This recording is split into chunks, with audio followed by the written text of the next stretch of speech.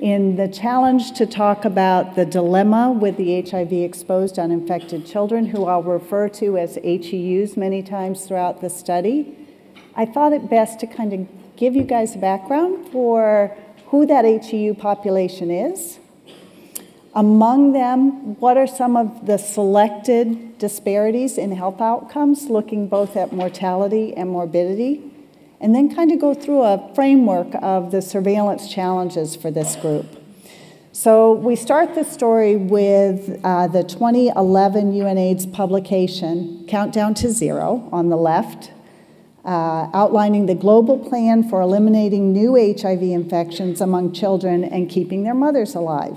And this was published as a global plan in 2011, and there were 4 updates, including the final status progress report in 2015 that showed some quite impressive gains toward the aims of Countdown to Zero. Unfortunately, we did not achieve Countdown to Zero by 2015, and therefore, UNAIDS and PEPFAR joined forces with the Start Free, Stay Free, AIDS Free campaign. And this was a program galvanizing global momentum around a shared and ambitious agenda. It provides a roadmap for fast-tracking specifically to a 2020 goal of having fewer than 20,000 HIV-infected infants. While these programs are unquestionably necessary because HIV is clearly preventable as a vertical transmission issue, I wonder if we're setting the right targets. In the end, I wonder if we should be thinking about these children who are exposed to HIV, many of whom are exposed to ARVs in utero, and ensuring that they survive and thrive, not merely remain HIV-free. So let's take a look at this population. So using the spectrum data, we can see that there has been very little change in the number of HIV-infected women who become pregnant, 1.4 million per year from 2010 to 2015. The dark blue section below of this graph shows the number of women who actually were accessing ARVs over time, and we see an impressive increase from 715,000 in 2010 to 1.1 million by 2015. Not surprisingly, this translates to a declining HIV acquisition rate by infants from 290,000 in 2010 down to 150,000 by 2015. But as Nelson Mandela once said, after climbing a great hill, one only finds that there are many more great hills to climb. And in this maturing HIV epidemic, I think the HEU population is one of the next hills that we need to be climbing. In fact, the size of the HEU population far exceeds that of our HIV-infected infants. Here in the blue section, we can see that the population has expanded from 1.1 million children to 1.25 million by 2015.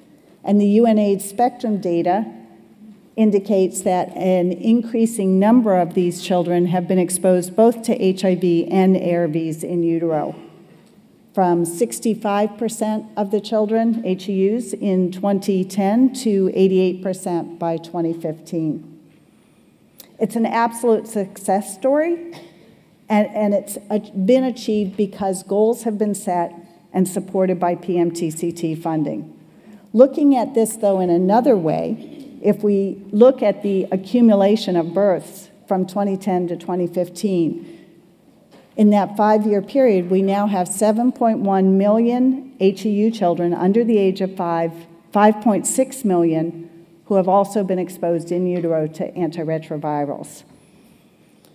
So let's walk through some of the health disparities. These are forest plots from 2 meta-analyses. On the left, Stanzi, who will be presenting in a moment, had looked at, with her colleagues, 28 studies in 12 African countries involving 33,000 children, 11,000 of which were HIV exposed and uninfected. Lana Brennan on the right looked at 22 studies, 29,000 children overall, 9,000 HEUs. The two publications overlapped by 8 studies, looking at mortality between HEUs and HIV unexposed. And what we can see is both of them came up with very similar answers. Almost a 2-fold higher risk of mortality from being HIV exposed uninfected. Confidence intervals overlap between the studies, and in Alana Brennan's study, they went on to look at when the mortality was happening, and we can see the highest mortality in the under 12 months at 1.8, or an 80% increased risk, but that increased risk still exists in the 12 to 24 month period and beyond. Very concerning. Let's look at this a little bit different way. This is, I work in Botswana, and this is a WHO graph of actual neonatal, infant, and under 5 mortality over time in the green lines, with the brown line being a projection for what was then the Millennial Development Goal of reducing under 5 mortality. And I want to use 2 studies to think about this HEU mortality issue. So the first is the Michaelelo study, for which Roger Shapiro is the principal investigator, and there has been published work by Rebecca Zash on this. Background on the study, it involved 3,000 mother-infant pairs that were recruited at 5 hospital sites in Botswana between 2012 and 2013. And these children, or the mothers, were followed at 1 month, 3 months, and every 3 months thereafter through 24 months with phone calls. For the HIV-exposed uninfected children, we inquired about their testing results to make sure that they were getting tested, and we inquired about mortality. And what we can see is that the mortality rate in this group was 47.3 per 1,000 live births in the HEU group, and 16 per 1,000 live births in the HIV unexposed group. When we look at under 5 mortality and we do not report out separately HIV exposed from HIV unexposed, we may be masking a real driver of mortality, and Amy Slowgrove will be talking about that in the next abstract presentation. Caveats with this: only 13% of the HIV-exposed uninfected children breastfed, whereas nearly 100% of the HIV unexposed breastfed. So feeding differences certainly contribute, but a low-touch observational study with phone calls. Contrast that with the Impepu study. The Impepu study was an infant survival study enrolling 2,400 mother-infant pairs, all of which were women living with HIV in their infants. The study was designed to detect whether or not cotrimoxazole had a survival benefit, and half of the infants were randomized to cotrimoxazole from 1 month to 15 months of life, and the other half were randomized to placebo.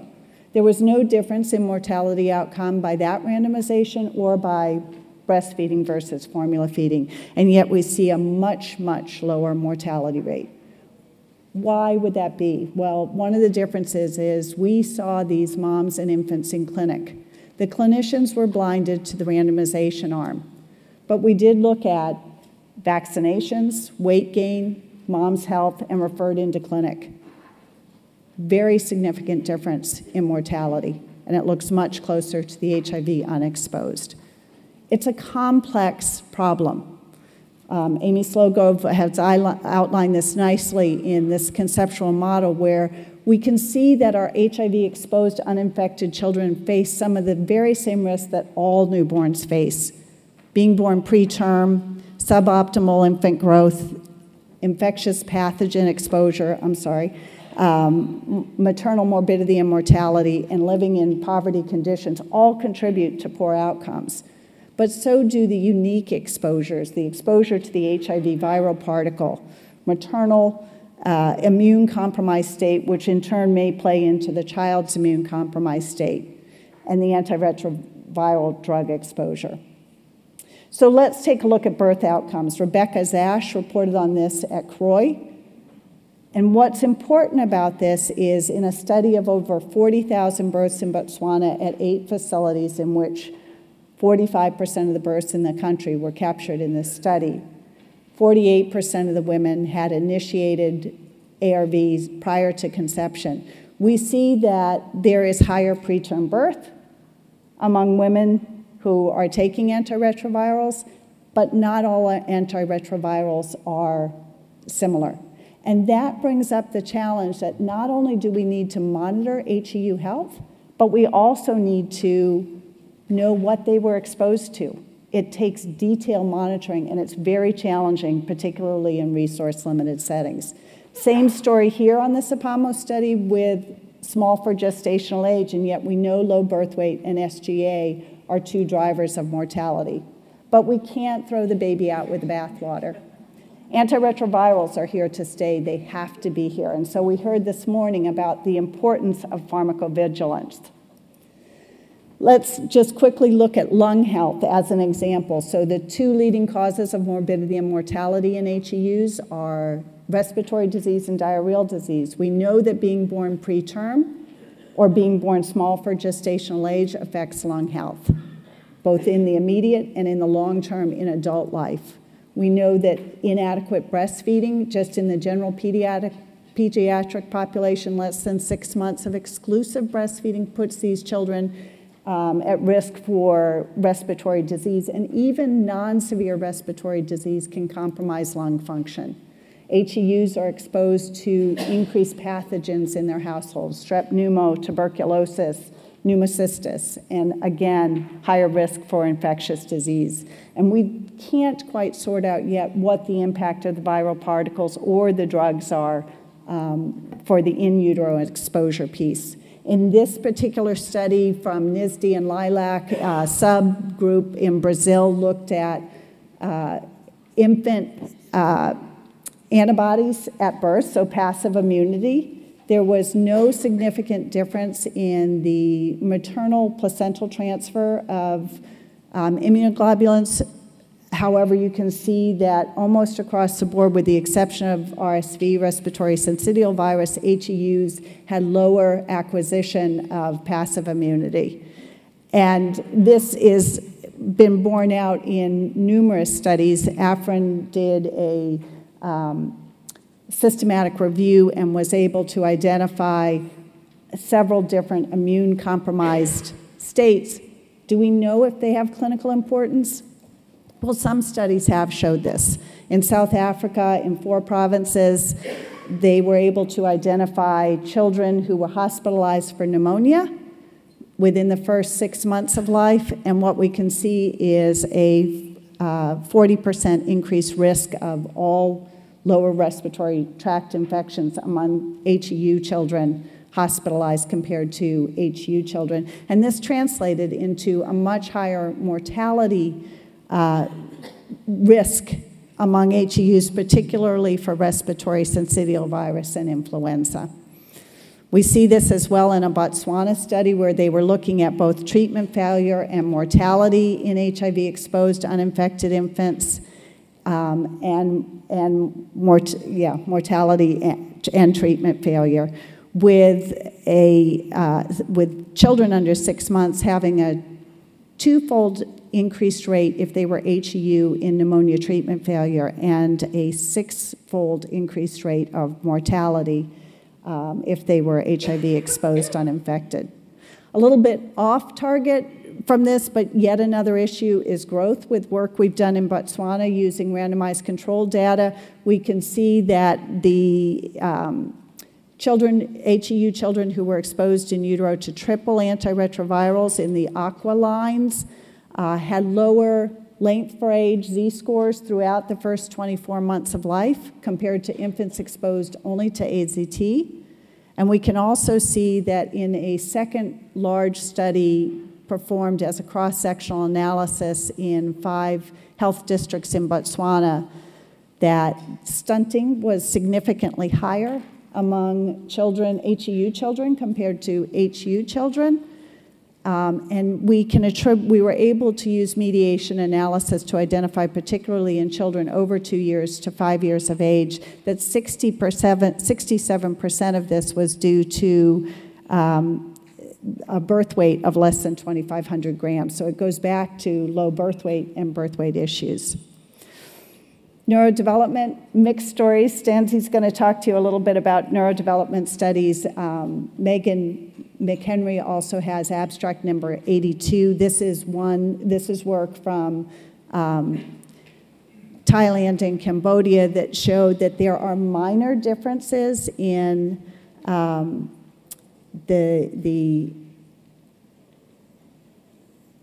verbal IQ, full-scale IQ, and the Binet bead memory test, but the clinical significance of this is not quite understood. Megan McHenry's abstract number 82 shows the same type of challenges. So the surveillance challenge. Jason Brophy was kind enough to share this slide with me.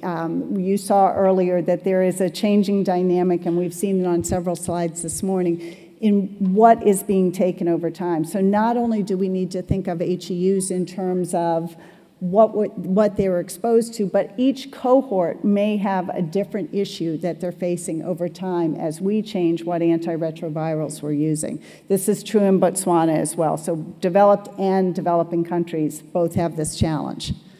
I've arbitrarily created some word clouds. If we assume, and often we're arguing that HEUs, it's this in utero exposure that's causing the difference. If we assume that the drivers are the ARV exposure or HIV or maternal health, what we design as an intervention is very different than if what the drivers are really maternal health, infant feeding practices, poor access to health care. And so we really need to get at the bottom of what the drivers are. And it's a very challenging thing to do, particularly in observational studies or cross-sectional studies. Do we have to reinvent the wheel? Do we have to sit here and plan for HEUs? And the answer is no. The HIV platform itself has created some great infrastructures. UNICEF has some great infrastructure around maternal child health in general. We have clinics that work in many settings. Some are more challenged than others. We're starting, even in resource-constrained settings, to have electronic medical record systems to be able to follow children. We have community advisory boards. The Ministry of Health are open to designing health policies to promote survival and thriving. Clinical research is obviously present. We're all represented, most of all of us are represented by that. And bench research is critically important here because that will help us get at some of the mechanisms so that we can design interventions. Again, Nelson Mandela said, AIDS is clearly a disaster, effectively wiping out development gains to the past decades and sabotaging the future.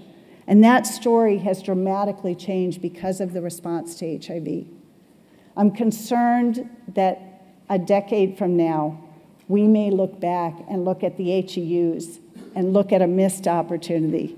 We now have sustainable development goals, and I just selected a very few of them, but whether it be good health and well-being, quality education, no poverty, decent work and economic growth, or reduced inequalities, in countries that have high prevalence of HIV, in which more than 1 in 5 infants is HIV-exposed, uninfected, these developmental goals are in jeopardy unless we design interventions and take some action. Jim Kim, who's now president of the World Bank, when he was with the World Health Organization, set up 3x5, a very ambitious objective of getting 3 million people on treatment in resource-limited settings by 2005. It didn't happen until 2007, but the very goal setting itself created the momentum to make it happen. And much of what exists today in terms of goal setting, including the AIDS-free generation, start free, stay free, AIDS-free, is because goals have been established and set. We don't have goals for the HEUs yet. It's very challenging because there's mixed reasons why these things are happening. The social structure issues are definitely at play here. How much of that is driving it versus the in utero exposure or the health of the mothers? We cannot say. You've heard multiple studies today, and you'll hear it if you're at IAS next week. However, we cannot go another year without setting up some structure and some goals for our HEU population, growing at over 1.1 million children per year. And obviously, if we're going to eliminate mother-to-child transmission, an even larger number. So it always seems impossible until it's done. And this one is quite formidable because the size of the population is quite big, but we have to start somewhere. If you're interested in this topic and you're attending IAS, there's a HIV-Exposed Uninfected workshop that will be taking place tomorrow, starting at 10:15 in the morning, and you're welcome to attend. And I just wanted to thank individuals who helped in putting this presentation together or in sharing slides with me, and particularly Amy Slowgrove, who has been working tirelessly with me over the past year to work on HIV-exposed uninfected children and a platform for them. Thank you.